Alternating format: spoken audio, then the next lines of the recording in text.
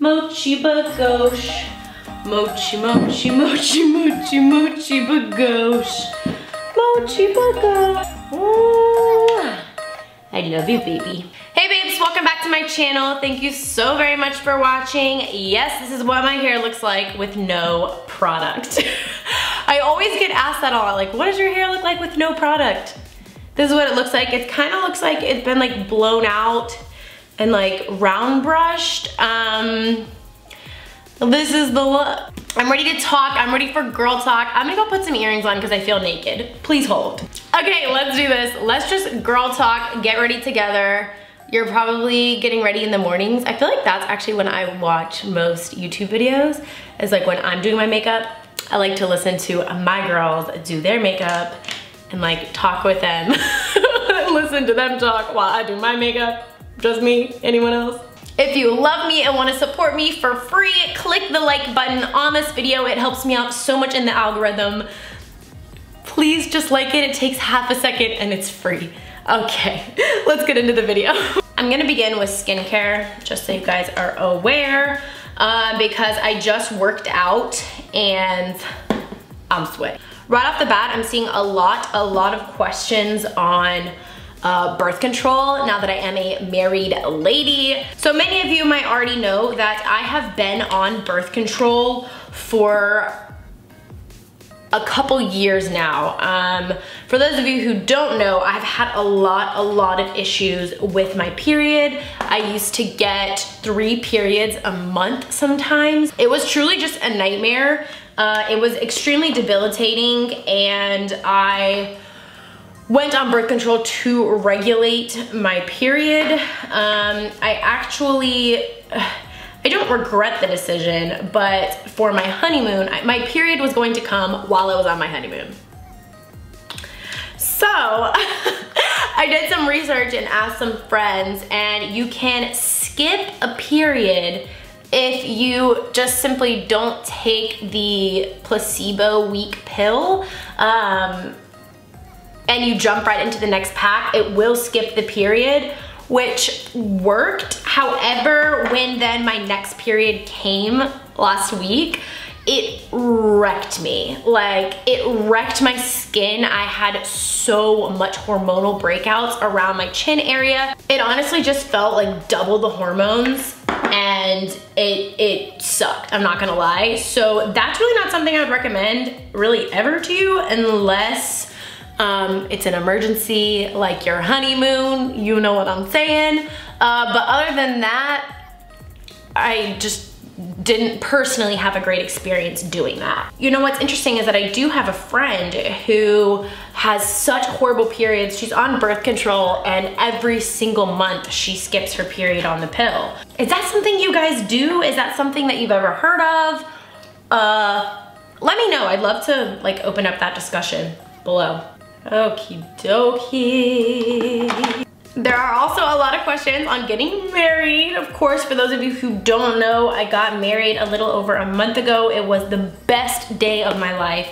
Literally, the best day of my life. I just want to relive it over and over again.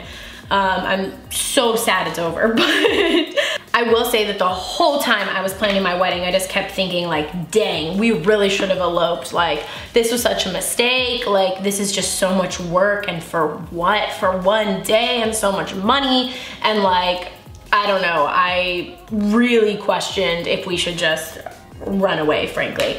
But I am so thankful that I didn't. I totally understand if you want to elope, girl, you do you. It makes perfect sense to me.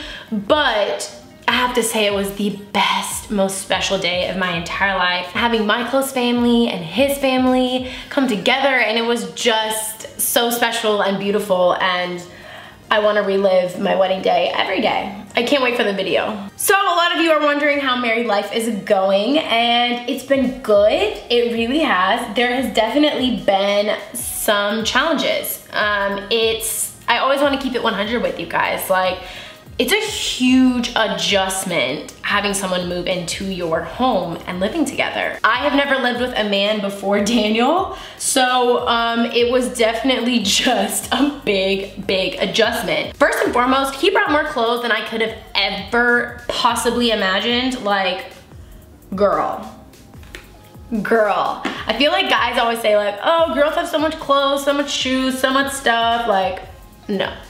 I think that it definitely made me a little like overwhelmed and anxious having someone move into my space.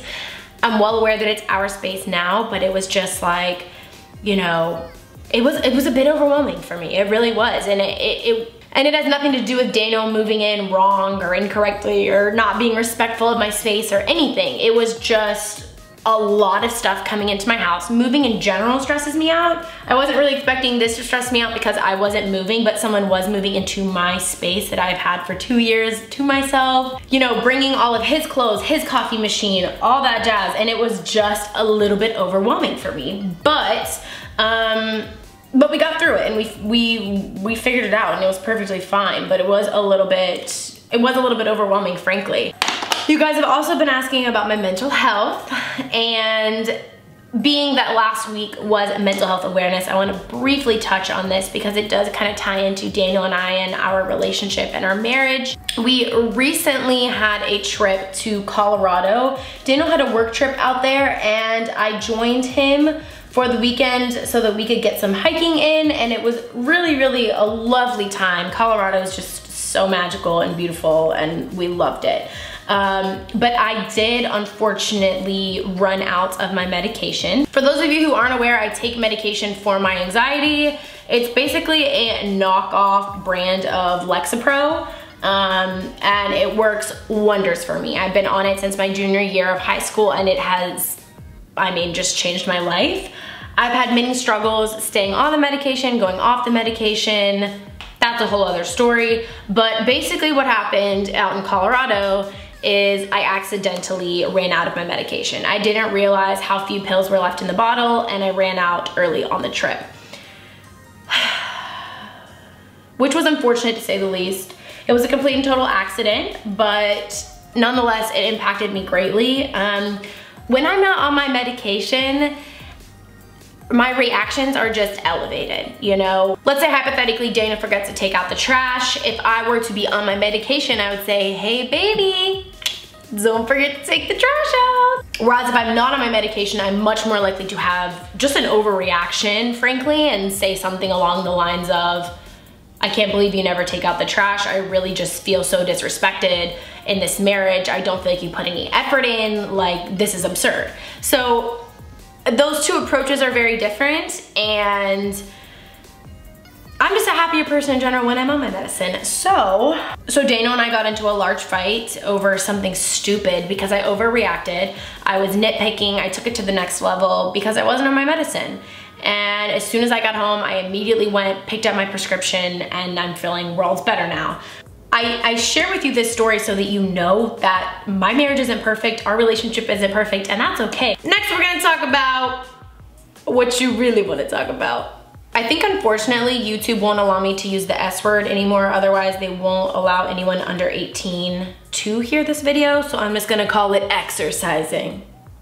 Mother, Miss Martinez, anyone related to us, please stop watching at this point. Thank you. Prior to Daniel in my life, I had no issues talking about exercising, how I was waiting for exercising, and just talking all about it. Now being with Daniel, it's a little bit different because when I'm talking about this, or when I'm talking about certain situations that we've gotten into, or whatever it may be, I'm talking about his experiences, not just mine. It's our experiences now. Essentially, previously when I was talking about not exercising and never having been exercised, I was discussing that just about me, but now I'm speaking for someone else and with someone else, so we kind of need to get on the same page with what we're comfortable sharing online. I'm much more of an open book on topics like this, but he's really not. So, to jump in, my first time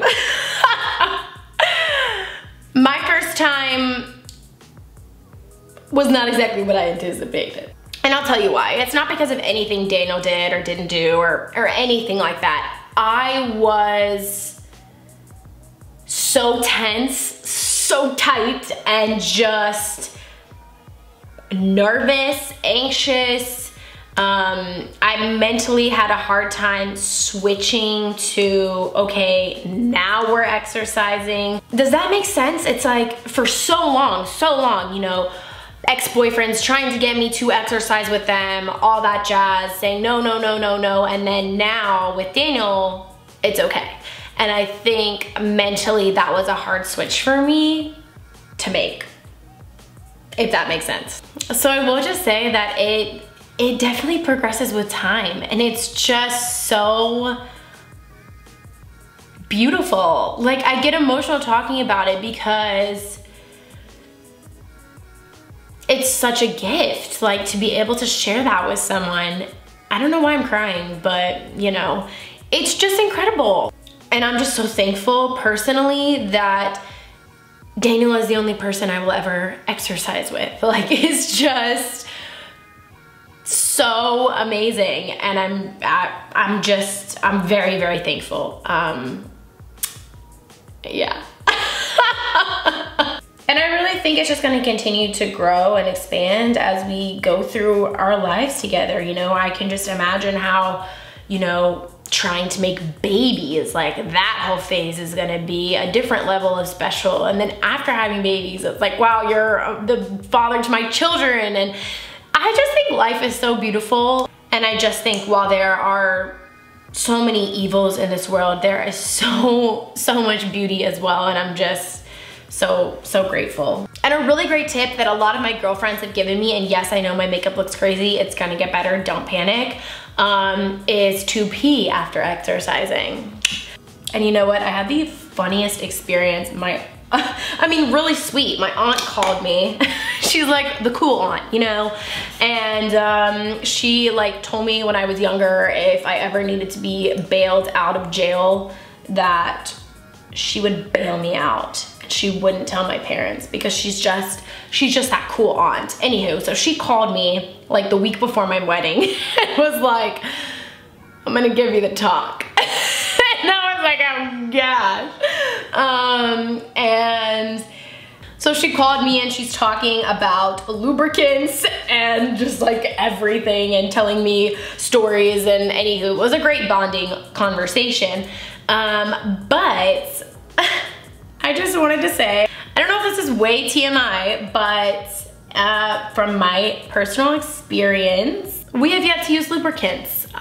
Things have been moving and sliding and shaking just fine. That's just been my experience personally. I mean, I'm open to trying it. Like, maybe that would enhance things. I don't know. I would love to know if you care to share or feel comfortable sharing if you personally use lubrication or not.